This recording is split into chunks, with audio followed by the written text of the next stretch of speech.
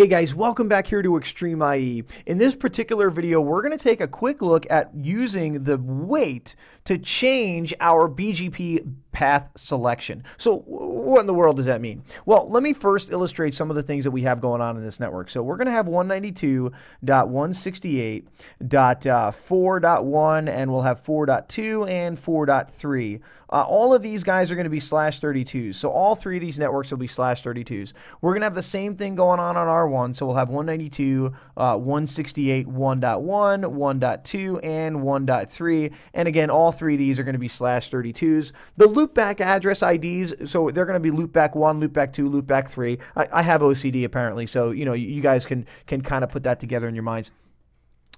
Now, we're going to be running eBGP throughout this network, so where you see BGP and the autonomous system was the RID, take a wild guess what our ASNs are going to be. We're going to have ASN1, ASN2, ASN3, 5, 4, I know I just counted backwards, but you'll live with it, and AS6, right? So these are going to be the ASNs that we're going to be dealing with. You can see the IP addresses are going to be .2 at each device. And lastly, the 10.rid.rid, basically what that's saying is that we're going to have the lower router ID first and followed by the higher. So this would be 10.1.2.0/24. This would be 10.1.3. This would be 3.5, 2.4, 4. Am I getting obnoxious yet? And 5.6, right? So that's how our network is going to be set up. Now, we haven't tweaked any BGP attributes in this network. We've just basically come in, we've set up OSPF process ID number 1, everything in area 0. We've advertised out our loopback 0 interfaces on all of the devices, and then we went ahead and we peered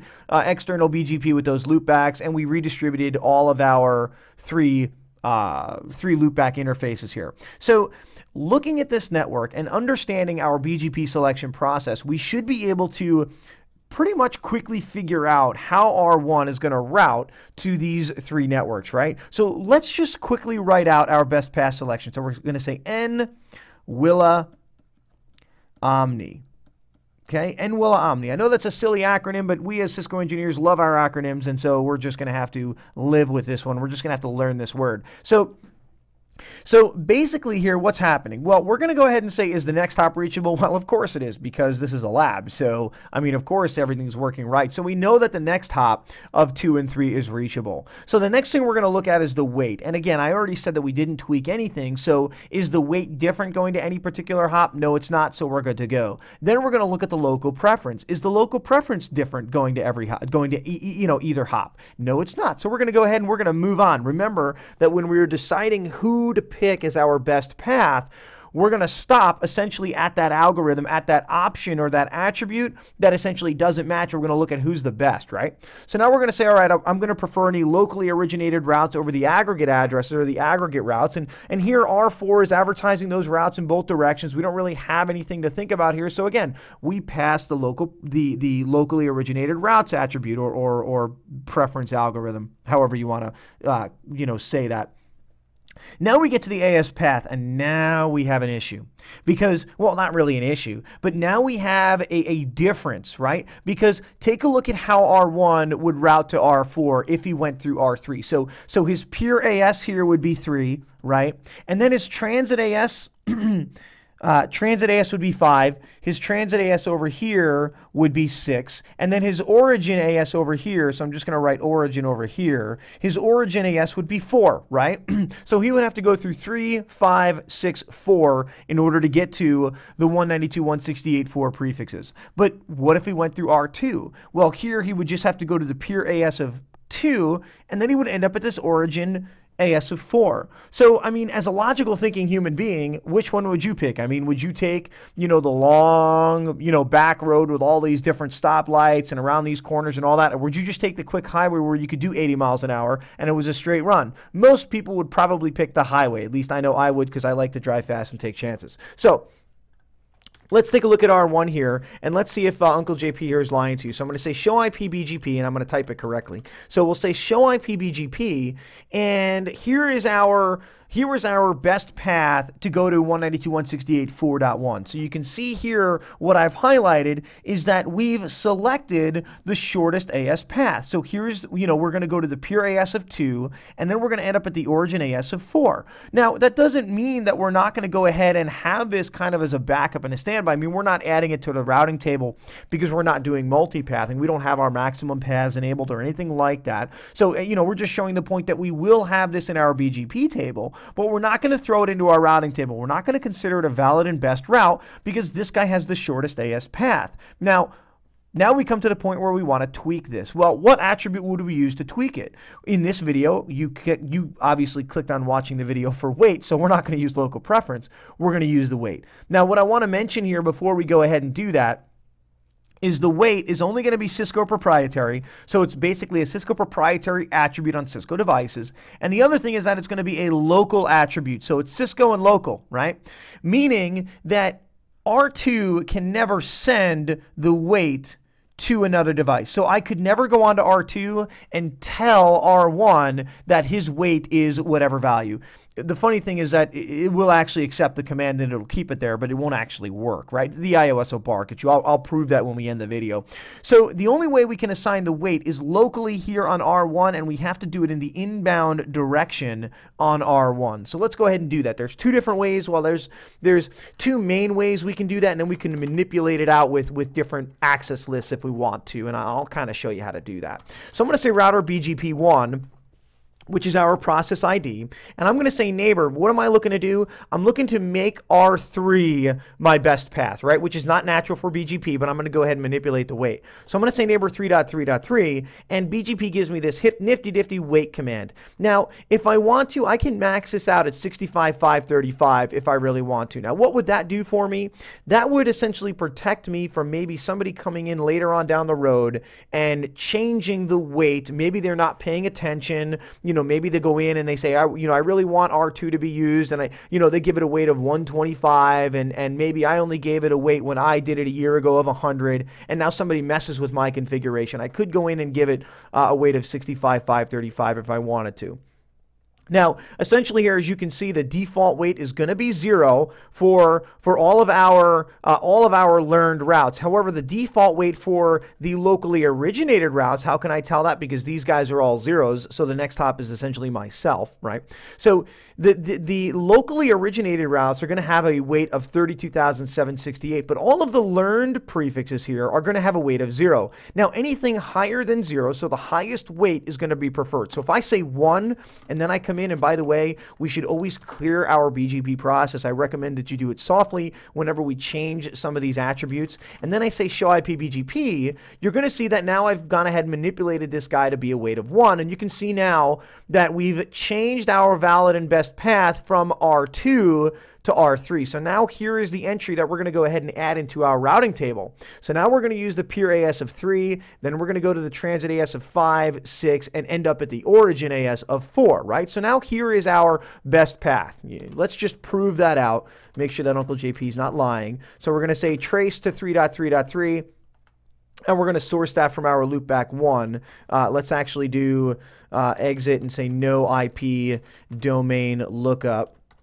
Okay, and we'll say do trace. We'll say 192. I actually picked the wrong address, so we'll say 192.168.4.1, and we'll source that from our loopback 1 interface. And you can see that we do take the long way around, right? So we're going to go to router 3, router 5, router 6, and end up over at router 4. Okay, so now let's take a look at the other way that we can mess around with this, and that is with a route map. So I'm going to say route map, and I'm going to call this weight.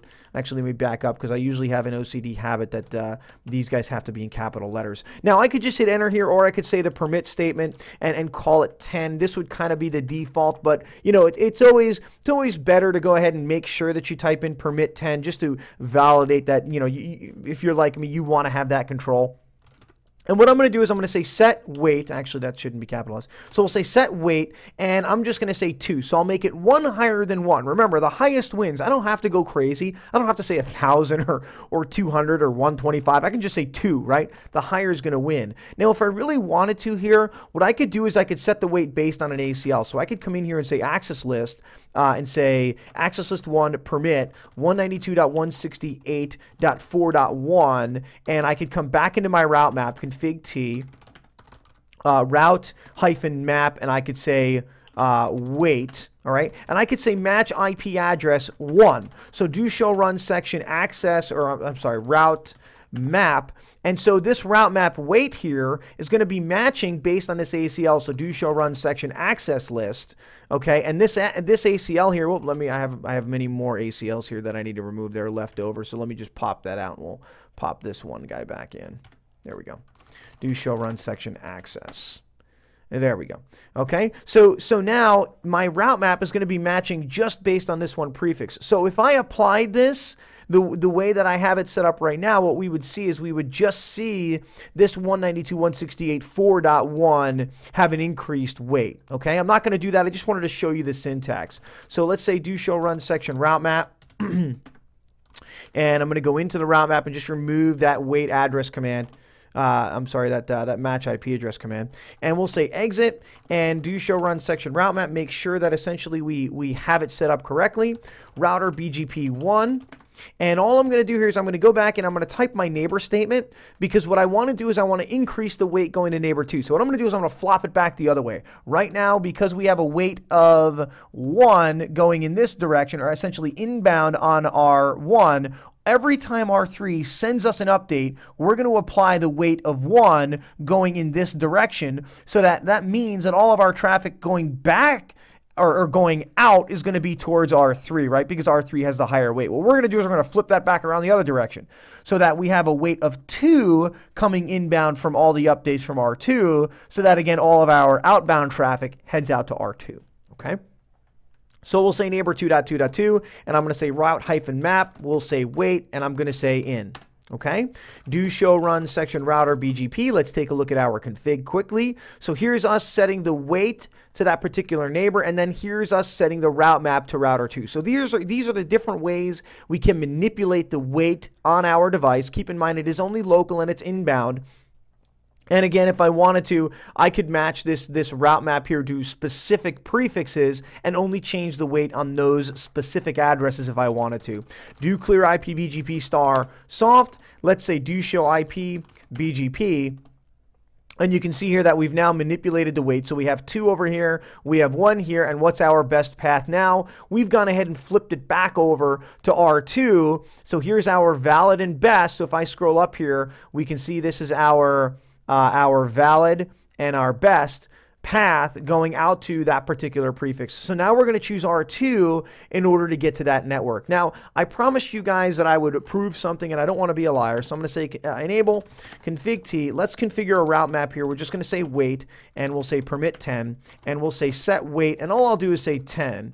And I want to just show you what BGP is going to do here when we try to apply this in the outbound direction for those of you guys that have never tried it. Okay, so I'm going to say neighbor 1.1.1. What if I want to tell R1 from R2 that my weight is essentially higher? If I say route hyphen map and I say weight out, you can see the iOS barks at me. It says, hey buddy, you know, I'm going to accept the command, but you're not allowed to use it. This isn't supported. And this is, again, the great thing that I love about BGP. Do show run section router BGP. I mean, it takes the command, and it's going to stay here forever. I mean, it's never going to error out. It's not like it's going to do anything. It's just going to sit there. And what we'll do is over time, I mean, we'll consistently see this pop-up message. But the danger comes is, what if we don't have console logging turned on, or we're connected to our VTY lines? You see it popping up here again. You know, we're connected to our VTY lines, and we don't have logging enabled to the screen, and you know, we don't get this pop-up message. You'll apply this command, and you'll be like me, sitting there for an hour wondering why wait didn't work, until until you actually take the time to read up on it and understand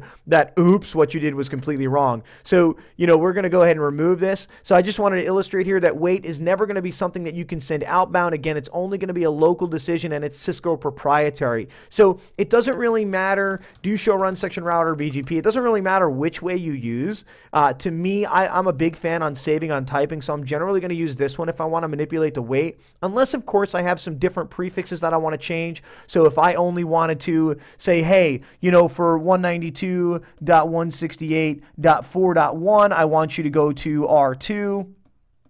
But for the rest of the prefixes, so 4.2 and 4.3, I want you to go to R3. Then I would probably use this option here, because then I can match the route map to an ACL, and I would point it towards that particular prefix. So really understanding all the different options that you have is key to manipulating your attributes. But I want to be honest with you, I want to say the core of doing that is going to be remembering your best path selection, because if you're going to start manipulating, further down here, like maybe your med or your origin code, it's not going to help you, because your AS path is what's causing your path to be different. So you typically want to start out with weight or local preference. So I hope you guys enjoyed this video. I hope you guys learned something. I'll see you in the next little snippet. You guys enjoy.